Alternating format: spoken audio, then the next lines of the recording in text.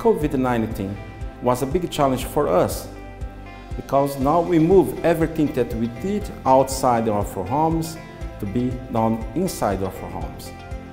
Our homes now are our offices, are our classrooms, are the point where we connect to our physicians or doctors to receive prescriptions.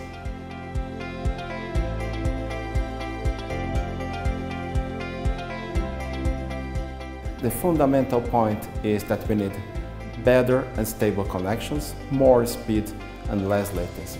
Those are the key promises from 5G. 5G and digitalization will bring a new edge of economic value to the society and people.